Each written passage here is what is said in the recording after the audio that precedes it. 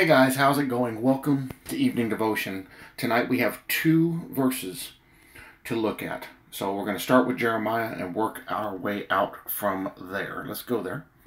It's Jeremiah 17:14. It says, "Heal me, O Lord, and I shall be healed. Save me, and I shall be saved, for you are my praise." Now let's go up here. Now we did the book of Jeremiah, but let's take a look here. Yeah. Let's go up here to verse 9. "The heart is deceitful above all things and desperately wicked. Who can know it?" I've heard people recently talk about God wants to make us prosper so we can follow our hearts, so we can do what our heart wants to do. I'm going to go with my heart. All these phrases here. Talking about my heart, my heart. The heart is deceitful. The heart lies to you. Right there it says it. The heart is deceitful above all things and desperately wicked. Who can know it? Should we be following our heart? Absolutely not. So when I hear somebody say that phrase, the Lord wants us to, in a video here just a couple of days ago, I was sent. The man talks about the very same thing, says that phrase, the Lord wants to prosper us so we can follow our heart. No, it's not biblical. My heart will take me to places I don't want to go, and it take me places the Lord doesn't want me to go. So I can't follow my heart. Right here in the scriptures. Verse 10, I, the Lord, search the heart. I test the mind. I, the Lord, search the heart. I test the mind. Even to give every man according to his ways, according to the fruit of his doings. So he knows better what we're doing than what we do. He knows us better than we know us. Verse 11, as a partridge that broods but does not hatch, so is he who gets riches, but not by right. See, there's ways where they say, oh, they're giving tithes. So, I mean, the Lord said it's okay for me to do that kind of stuff. It's in the Bible. I'm worthy of my wage. I can take a paycheck on it. Yeah, but are you coercing the people passively? Then it's not by right. See, this is a big problem. So is he who gets riches, but not by right. It will leave him in the midst of his days, and at his end he will be a fool. There's a lot of people in that boat. Verse 12, a glorious high throne from the beginning is the place of our sanctuary. A glorious high throne from the beginning is the place of our sanctuary. O Lord, the hope of Israel, all who forsake you shall be ashamed. Those who depart from me shall be written in the earth, because they have forsaken the Lord, the fountain of living waters. Now Jeremiah prays, heal me, O Lord, and I shall be healed. Save me, and I shall be saved, for you are my praise. Indeed, they say to me, where is the word of the Lord? Let it come now. It's right here. As for me, I have not hurried away from being a shepherd who follows you, nor have I desired the woeful day. What's the woeful day? Tribulation. You know what came out of my lips. It was right there before you. Do not be a terror to me. You are my hope in the day of doom. Let them be ashamed who persecute me, but do not let me be put to shame.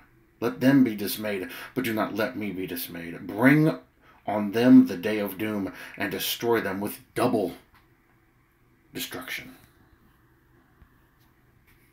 Then he goes into his speech to them about the Sabbath. Why can't you guys give me this one day? You do this, and I'll change everything. You guys remember the playlist. It was actually really good.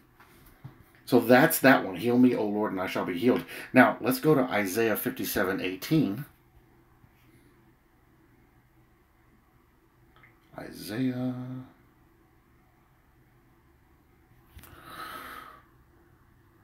I'm looking right, but there it is. Isaiah 57:18. I have seen his ways and will heal him. I will also lead him and restore comforts to him and to his mourners. Let's read this. 1, 2, 3, 4, 5. Comfort for the contrite. Perfect place to start. Verse 14. And one shall say, heat it up, or heap it up, heap it up. Prepare the way. Take the stumbling block out of the way of my people. For thus says the high and lofty one who inhabits eternity, whose name is holy. I dwell in the high and holy place with him who has a contrite and humble spirit. A contrite spirit is a grieving spirit. to revive the spirit of the humble, and to revive the heart of the contrite ones. For I will not contend forever, nor will I always be angry, for the spirit would fail before me, and the souls which I have made. For the iniquity of he's very aware of our brokenness. For the iniquity of his covetousness I was angry and struck him. I hid and was angry, and he went on backsliding in the way of his heart. I have seen his ways, and will heal him. I will also lead him and restore the comforts to him and to his mourners. I create the fruit of the lips. Notice he says, God is saying, I create the fruit. I create the fruit of his lips. Peace, peace to him who is far off, and to him who is near, says the Lord, and I will heal him. But the wicked are like the troubled sea when it cannot rest, whose waters cast up mire and dirt. There is no peace, says my God, for the wicked. Powerful stuff. But what is our focus today? Being healed. What kind of healing? Spiritual healing. It is the sole prerogative of God to remove spiritual disease. Natural disease may be instrumentally healed by men, but even then the honor is to be given to God, who hath virtue unto medicine, and bestoweth power unto the human frame to cast off disease. So for everybody misunderstanding pharmakia, God's the one that teaches them how to do that stuff. As for spiritual sickness, if you look up the original language, you'll understand what it's referring to. As for spiritual sicknesses, these are the ones he's concerned with. That's why many of us don't get healed from our things. It's good for us to have this because it keeps us humble. As for spiritual sicknesses, these remain with the great physician alone. He claims it as his prerogative. I kill and I make alive. I wound and I heal. And one of the Lord's choice titles is Jehovah Rophi, the Lord that healeth thee. I will heal thee of thy wounds. Spiritual, keep in mind, we're in spiritual. See, as believers, we have to learn to get out of the carnal. I will heal thee of thy wounds as a promise which could not come from the lip of man, but only from the mouth of the eternal God. On this account the psalmist cried unto the Lord, O Lord, heal me, for my bones are sore vexed. And again, heal my soul, for I have sinned against thee. Notice all these statements are spiritual in nature. For this also the godly praise the name of the Lord, saying, he healeth all our diseases. What diseases? Spiritual, not physical, spiritual. He who made man can restore man. He who was at first the creator of our nature can new create it. What a transcendent comfort it is that in the person of Jesus dwelleth all the fullness of the Godhead bodily. My soul, whatever thy disease may be, this great physician can heal thee. If he be God, there can be no limit to his power. Come then with the blind eye of darkened understanding. Notice the referencing here. Blind eye of darkened understanding. Come with the limping foot of wasted energy. Come with the wasted energy. That's a good one. We've been talking about that the last couple of days. Come with the maimed hand of weak faith, the fever of an angry temper, or the ague of shivering despondency. Come just as thou art, for he who is God can certainly restore thee of thy plague. Spiritual, not physical. That's why many of us don't get healed. He never promised he would heal us physically. In fact, it says that anyone who seeks to live a godly life will lead a rough one.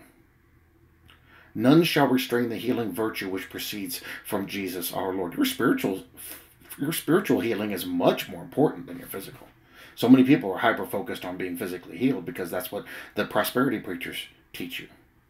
No. You need spiritual healing, most of all. None shall restrain the healing virtue which proceeds from Jesus our Lord. Legions of devils have been made to own the power of the beloved physician, and never once has he been baffled. All his patients have been cured in the past, and shall be in the future, and thou shalt be one among them, my friend, if thou wilt but rest thyself in him this night. Now, right away, a lot of people are going to say, okay, now wait a minute. Back then, he was doing all kinds of physical healings. What about that? Okay? The church had to start somewhere. And in order to instigate its firing. In order to get it to go, he had to put gas on the fire. You know, you start a car, it's got no fuel in it, won't start up, lawnmower, whatever, won't start up. You squirt a little gas down in the intake, boom, she fires right up. See, he had to do that with the church. He had to kickstart the church. And the prophecy surrounding him said he would do those things. So he was fulfilling prophecy. Does God still heal? Yeah, he still physically heals. I've seen it happen. I've played a part in it. My dad did with me and my brother. We both had super high fevers. Way back when we were babies. But that's not the focal point. The focal point is the spiritual healing. We need spiritual healing. We need to be made whole spiritually. The body cannot be made whole unless the spirit is made whole. Because a wounded spirit, a wounded soul, somebody who's broken on the inside, it's just rot and decay to the body. We need that spiritual regeneration. And that's what this is all about, spiritual regeneration. So many people are focused on the carnal. They're focused on satisfying their carnal desires. So when they think about the mansion that Jesus is building, and they think about the feast and all these things, and they come up with all these wild imaginations about things we're going to do, and they're so far outside of what it's talking about. But Jesus said he's going to gird himself and make us sit down to meat. Right. But did you look at what that references elsewhere? Is not the Word of God food indeed? Is it not bread? See, they used to refer to bread as meat. Is it not the choice meats? We start with the milk of the Word and go on to the meat and potatoes of the Word. So see, you see the word meat, but when you look at the deeper understanding that's contained within the Scriptures, there's more there. He's actually talking about sitting down with the Word. He's going to show us all the things that are in the Word. Will we be able to eat? Yeah, I'm sure we will. Is that the focus? No. Not the focus. The focus is so much greater. The focus is a spiritual gathering. So that's what we need to do. In a manner of speaking, we're under a spiritual rapture at the moment. He's gathering his church together. But there will be a physical change. There will be things that will be physical. But there's a greater aspect to it. Much greater. So when he heals us, is it more important to be healed of the sickness or be healed of the spirit? Because if it was about healing the body, Timothy would have been healed. Why didn't Paul heal him? It wasn't for him to be healed. Why wasn't Paul able to heal himself? It wasn't for him to be healed. Some of us, it's not for us to be healed.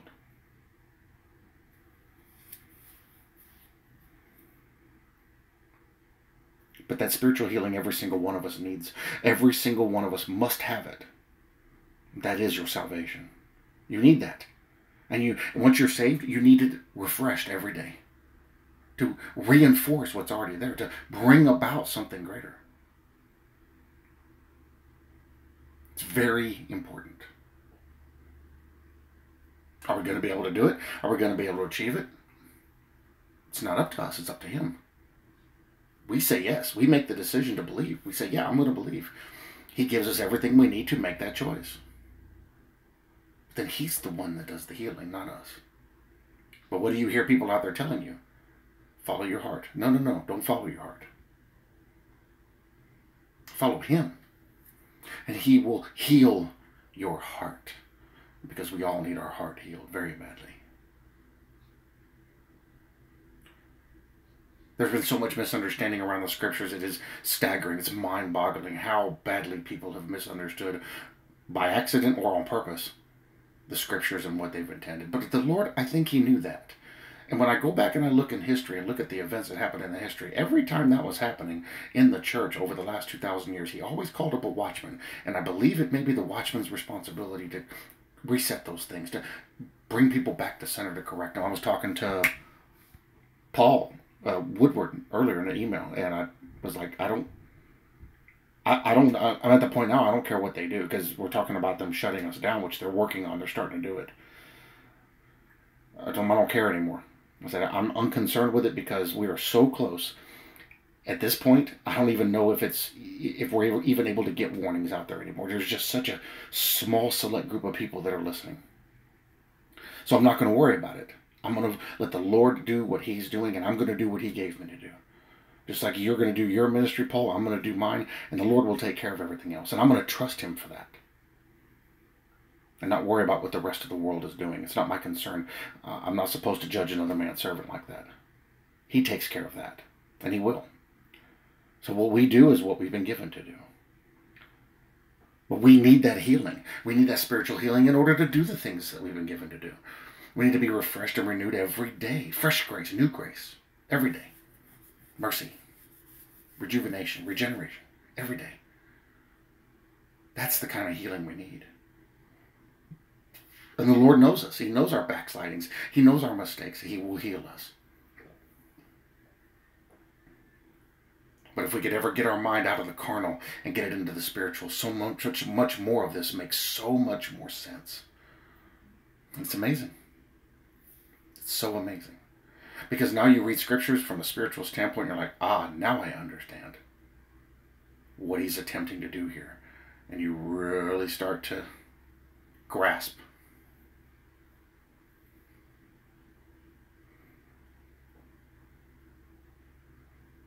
I was listening to somebody earlier doing a little blog. It was Blog Mablog. I don't remember the guy's name. And he was talking about Israel and the stuff that was going on, the different sects that there are, and the different beliefs and all that. And pretty much he described Mystery Babylon. Somebody else was describing, somebody else, I think it was John that I was watching, and he was talking about the guy that was coming to all the things he was going to do as the Antichrist, and I commented, and I was like, you just described Jared Kushner. It's so funny, because the more spiritual you become, the more these things become so clear. And it's like, why am I seeing this? And I keep thinking, okay, am I the only one seeing this? And if I am, there's got to be something wrong with it. But I've started to realize, all throughout the Bible, it was almost just one or just a couple of people that were in the truth. Everybody else was wandering around. It was just a few. And why would this time be any different? Now, I think there's more people in the truth now. But I think that's that's part of his doing. Because he's using every one of you and every one of us. He's using us all to get that truth out there. This is the wind-up. This is the final pitch. The door is shutting. The end of this age is upon us. So we need spiritual healing, and we should be looking forward to that spiritual healing and praying, Lord, I am broken. I am a sinner. I need this spiritual healing. And so we cry out for it. And he gives it because that's what his promises were. We have to remember his promises and pray them back to ourselves. Or pray them to him, or remind ourselves of them. If he said it, that's how it's going to happen. We can bank on that. We can trust that. We can rely on that. It's a very good thing. I love you all very much. I bless you all in Jesus' name. I pray he heals your spiritual condition, just like I pray he heals mine. I need it every day. I'll see you in the next video.